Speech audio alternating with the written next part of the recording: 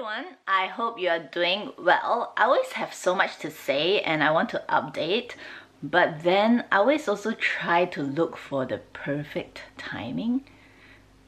And there's really never a perfect timing with a little one around because she's just, you know, by my side all the time.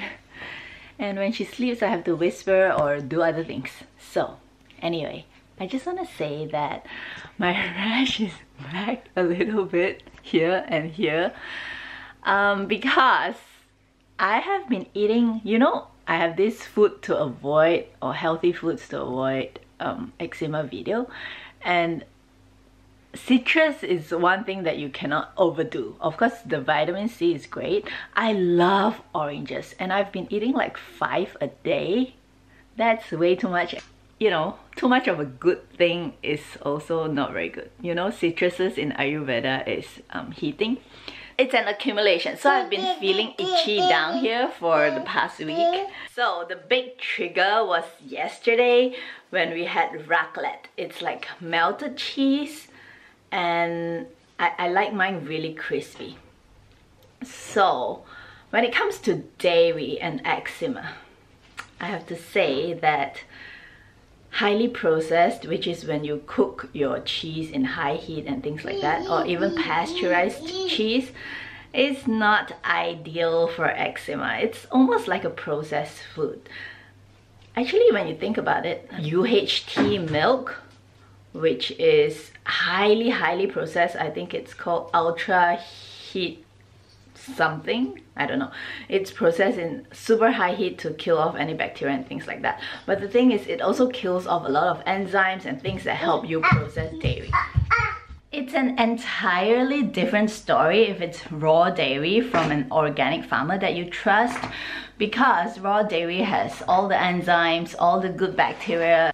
Yeah, so this is like a mini experiment to confirm that processed dairy does not work for eczema. You will flare up. So immediately after I ate that, I think 1 hour, I'm like, I was telling my husband, oh no, my rash is coming out. She's poking us with a pencil. Stop poking us with a pencil.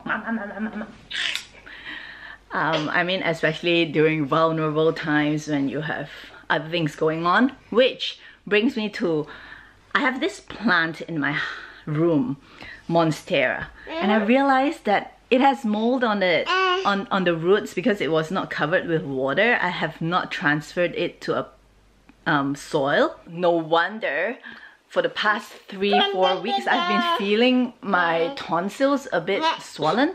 So really make sure when you have plants in the house that they are not moldy. Can you just give me a second, please? And then I'll be with you. Yeah, when you have plants, make sure they're not moldy. So here, I just sprinkled some baking soda and cinnamon on it. Hopefully it works. Any gardener out here, please let me know.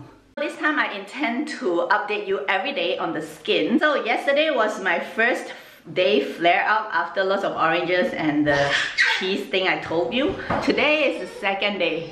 Same procedure as before. I take that pill, the immune calm. I wanted to get the finely ground one, but this is coarse.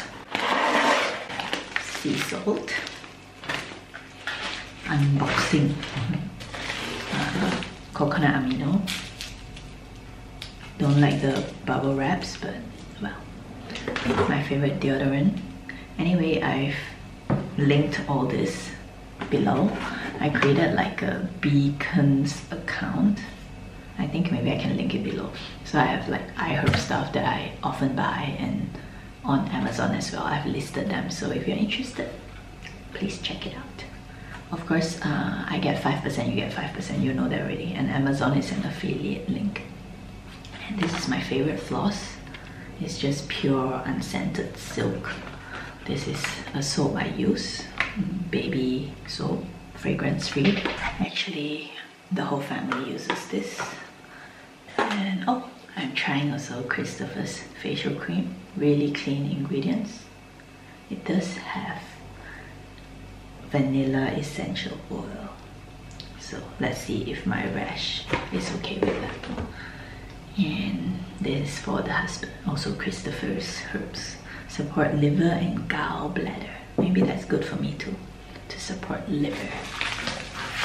Okay, that's it. Right now I'm working on the list of foods that you can eat. I asked over on Instagram and here in the community.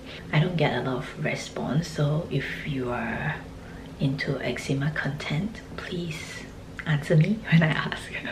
I get more response over at Instagram, but when I ask if you guys prefer to chat with me here or on Instagram, a lot of you say here, so give me some feedback. Yeah, but from what I gathered, you guys found it hard to know like what to eat, so I'm just putting a list together so you can download it, or we'll see how it goes. Okay, update. Yesterday was the 3rd day, and you remember on the 2nd day it was so good already, my skin. So we were at my mother-in-law's place and she made a very nice stew that has red wine in it. So I was greedy. I ate some and then it was so bad. I shouldn't have, because I thought it's getting better, but I guess it's still quite imbalanced. You remember I talked about TH1, TH2, and we shouldn't take anything with red grapes or red wine because it's in the skin of the grape. After an hour, I can feel my rash coming again, like so bad. And then it got so bad in the night that it was weeping. It was so terrible. I'm not sure if it was just because of that or also because I had a high dose astragalus. The problem is, the more I research, the more complicated eczema is. So yeah, apparently if you have too much astragalus, which is what helps reduce TH2, too much of it can also increase TH17. Anyway, it's too much information, so if you take astragalus, just follow the instructions on the bottle that you're taking. Don't be like me, trying to be my own doctor and take high dose, and then I realize, oh, it increases TH17, which it causes inflammation. So it's really a lot of things to discover, and as I am researching more, I was about to put this food to eat, oh baby's crying, I was about to put this foods to eat list together, and then I realized that it's much more complicated. So